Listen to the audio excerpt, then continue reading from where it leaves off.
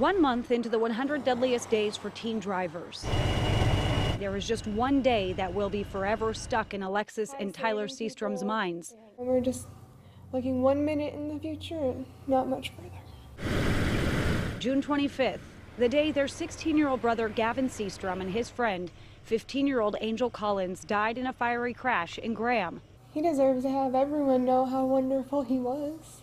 Gavin was planning to go to Pierce County Skill Center to learn about fire science and then boot camp so that he could join the Marines as a firefighter after high school. He was in JROTC and he fell in love with the program and the people, and he just wanted to serve his country. Troopers say Gavin was driving the car and tried to make a left turn on 244th Street East when the car collided with a semi-truck heading north onto State Route 161.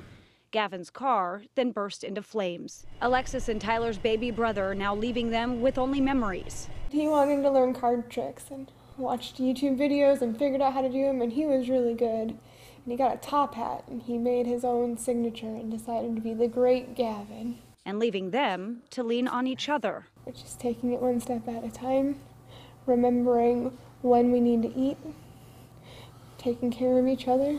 The victims attended Graham Kapowsin High School, and the district says counselors are currently available at all district summer school sites in order to provide support to students who knew Gavin and Angel. Devoted, kind, motivated. He wanted to serve everyone he could, no matter what boundaries, no matter what obstacles he had to overcome, he did. He just found a way.